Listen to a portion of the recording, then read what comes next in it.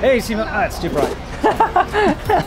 You know that's being left in, right? Yeah, okay. First of all, how about you tell everyone where we are today? Look around, guys. Can you guess? Probably not, unless you saw a license plate. We are in Hong Kong. That's correct. We're in Hong Kong, and we're just chilling out for the day. Got to get some things done, which you can't get done in mainland China. Right. And that gave us this idea, and the idea is, what are the 5 crazy things that you can only do in mainland China that you just can't do anywhere else? That sounds like a great idea. We felt alive. I remember you. You make me stronger. Can't go without it much longer. Remember, remember. I remember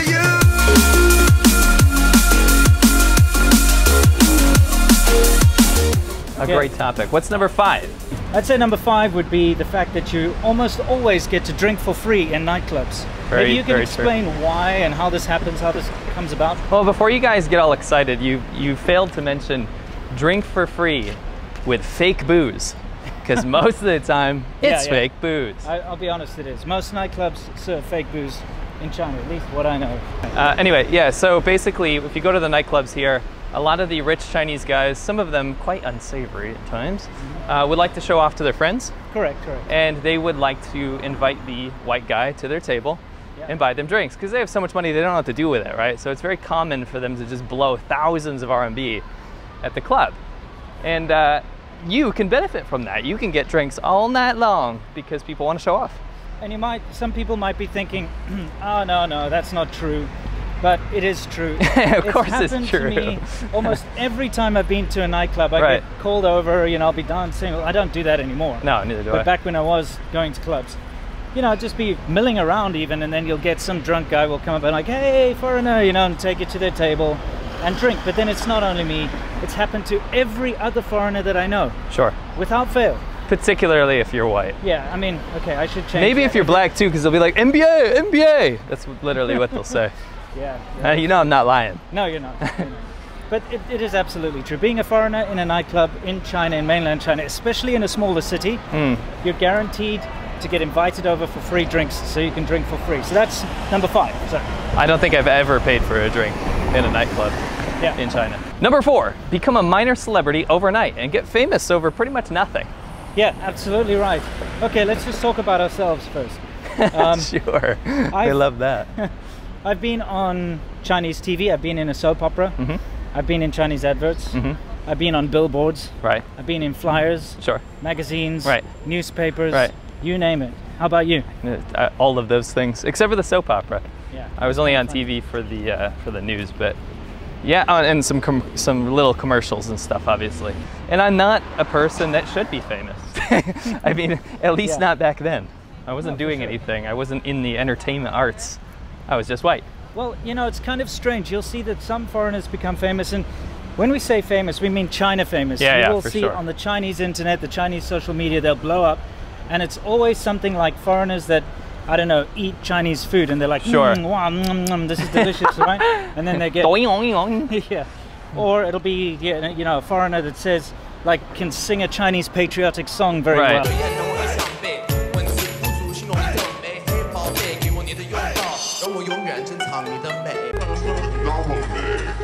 So it's not the traditional famous type of person that we think of. No. You don't need to be good looking. No. In fact, I think it goes against you, to be honest. Does it? Well, sometimes, mostly. Yeah. Not always, but mostly. So you don't need to be good looking. You don't need to be well spoken. All you need to do is either be some sort of a funny comedic guy. Right. Self-deprecating. Right. It's got to be self-deprecating. Or you have to love something Chinese. Right. So you have to be like fully into China in some way, and then you will become Those famous. are the prerequisites. You have to be a shill, basically. Yeah.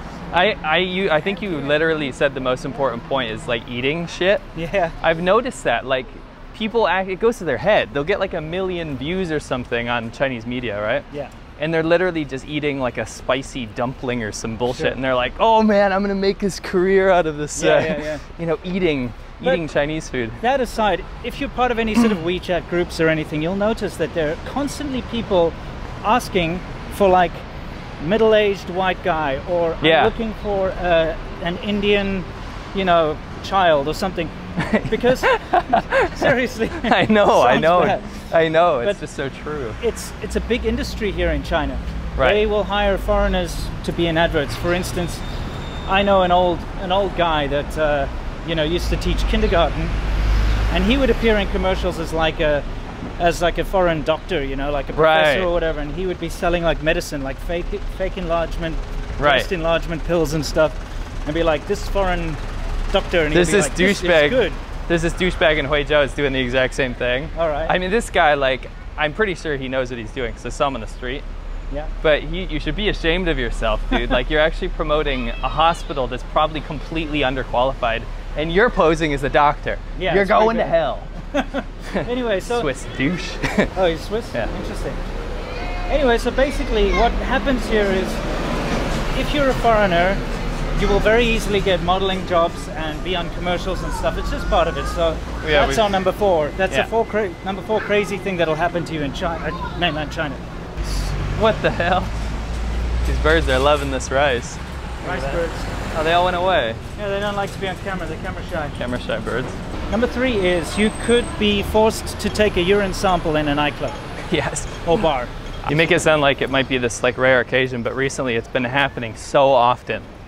And you know, over the years I've been in China, in Shenzhen specifically, it seems to happen once every couple of years. They'll have some or other big, you know, government meeting, or there'll be something happening in the city. And one of the things they do in order to, I guess, impress the higher ups is they'll have like a big crackdown on sort of all the foreign bars. I was gonna say, they never ever go to the Chinese clubs. And in Guangdong, where we live, drug use amongst Chinese people in KTVs and clubs is very high. There's tons of ketamine and cocaine and stuff like that, and meth going around. I would say probably more so I've seen it in Chinese clubs, not foreign frequented clubs. Yeah, sure. Marijuana is definitely more common in, you know, a foreign place or whatever, but basically they'll round you up and they will lock the doors. The police go in with their guns and they make you pee. Yeah, or that time they rounded up like 400 foreigners and put them on buses and took them down to the stations to get them tested in Shenzhen. It happens, and it's basically got to do with face. We've talked about this before. Right. But all it is they want to be able to show their superiors that, look, we're doing something, you know, we're cleaning up the streets type thing. Sure, sure. And the big difference is that unlike... This way? Yeah, down there. Unlike in the West, the police here do not need a warrant. They do not need your permission. No. If they want to take a urine sample from you, they've got every right to do so. And you can't stop them. And in fact, they'll stand there and watch you and wait for you to take that sample. So. And here in Hong Kong, say give the sample. You're not taking. Here in Hong Kong, you can't be searched without a warrant. No. So that's very different. Yeah, it's different. So that's definitely a mainland China only thing. Number 2 is being kept awake late at night by vicious gangs of old ladies. What do I mean? Well, you're talking about the Guangchang Wu. Of course. Basically, you've got these gangs of middle-aged to old ladies, and what they do is they dance. Right. This might sound very harmless, but no. No, man. They get together in gangs. Have you seen the Red Suns in Huizhou? Man, those ladies are vicious. And what they do is they normally have like a portable jukebox or boombox thing, which is really loud. Very loud and very tinny. Yeah, it's tinny and treble. It's all about volume, not about bass. Right. It's not all about that bass. No. Treble. Anyways, what they do is they set up in the squares, any kind of open area really. It can be a park, it can be anywhere. But usually it's like right underneath your window. Right. And they start dancing with this really loud music, and they can go on way past midnight. Way past midnight. I don't know how they have it in them. I thought they went to bed earlier than we do. Yeah, I think it's the one thing they look forward to all day. Sure. So that's what they do. But it got so bad that there was this case. Where was it? Was it in Beijing, or...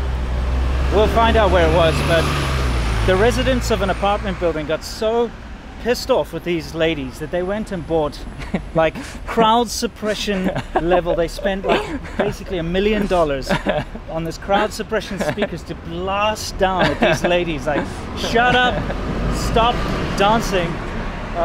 That's how bad it got. And finally they brokered a deal where the gangs of ladies said that they would stop at a certain time. Right. If they just took down those massive speakers. It's funny too, because they also, you say gangs, but they're not one gang, right? Yeah. A lot of the gangs in the small city that I live in, Huizhou, they'll actually compete for territory. So they encroach in on like I said, the Red Suns are the biggest ones, right? Yeah. They have their own uniform and shit. Yep. When other people go in to do tango dancing and stuff and waltz and all that kind of stuff, they're like, get the f out of here. Yeah, they'll go and they'll like break their Right. break their boombox and like, what are Right. you doing on our turf type thing. It's kind of funny. It is.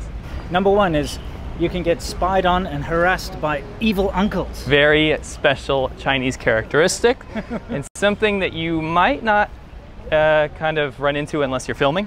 Yeah. But if you're vlogging or you have a camera out, you will be spied on by evil uncles. What is an evil uncle? An evil uncle is usually a sort of, I'd say, once again, sort of middle-aged to older gentleman, right? Mm. Sort of the kind of guy who grew up in the Red Guard era, probably was a Red Guard himself. Right. For those of you who don't know what a Red Guard is, just look it up. Right. And what they do is if they see a foreigner with a camera, they're immediately suspicious because they were brought up, I guess, There were no foreigners back then, right? Not only that, they were actually told to report any Yes. foreigners if they saw them ever. Right. So they've still got that in them. Right. And I get it all the time. If Right. I'm walking with a camera, they will follow me. Right. They will stare at me. We've been there, man. They will call the local police or security guards to come and check me out. Right. And it's And kind of usually annoying. told to stop filming. Yeah.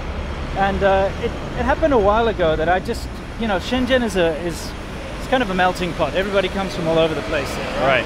And it's a young city, it's an open city. And I was filming out in some area, and this guy just wouldn't leave me alone. Just following me non-stop everywhere I went. Mm-hmm. And I eventually just went up to him and I was like, hey man, what's the story? And after I'd explained to him what I was doing, I just said, oh, it's just my hobby, I'm just filming something for my friends. Then he was like, oh, okay. And it turns out he just arrived in Shenzhen, he was from like some inner city. So he still had the very sort of, you know, old mindset. Right. He wasn't used to seeing foreigners, and because I was walking around in like an urban village type area, he was very suspicious. So it gets really annoying. It's terrible because they look at you with disgust and suspicion, and they follow you everywhere. And I'm telling you, it's just not pleasant. It's like if somebody was literally coming up and they'll stare in the camera. I got tons of footage. It leads you to getting in trouble too. I Yeah. mean, oftentimes most people leave you alone, but if an evil uncle comes up Yeah. and then alerts the security guards or the cops, then oftentimes you're shut down. Yeah, and It it's sucks. annoying, especially if you're doing something exactly the same as like a local person next to you. Right, on Like their cell they're- phone or whatever. Yeah, they're taking pictures of something and you're taking pictures of the same thing, but then they'll call the security guards on you, not on the others. So True. I mean, that's Kind of just annoying. number one is something you want to avoid, probably. Oh, Evil yeah. uncles. Stay away Evil from uncles, them. yeah. And milk dogs. I mean, definitely don't run into any Oh of yeah, those. yeah, that's another thing that's crazy about China, the milk dogs, but you know, that's a story for another day. For sure. And you'd have to come here to figure that one out. Yeah. Anyway, I think that's about it. Yeah, so is there anything you'd like to tell our subscribers before we sign off? So, whether or not you like to get your liver completely poisoned and, you know, have to wait in a long line for a transplant because you had too much free fake booze at the Chinese club, or you like to sip on a nice Chinese tea and sit in your living room with a quiet book, I implore you to like the video if you did, and subscribe if you haven't, and leave a comment down below. What do you think is the craziest thing about China? Well, yeah, for me, the craziest thing about China is just China itself. Okay. Okay. I gotta say also, doesn't matter if you're an evil aunt or an evil uncle, we hate you all the same. Thank you for saying that. Until next time, guys, you know the drill. Unless you're an evil aunt or an evil uncle, stay awesome.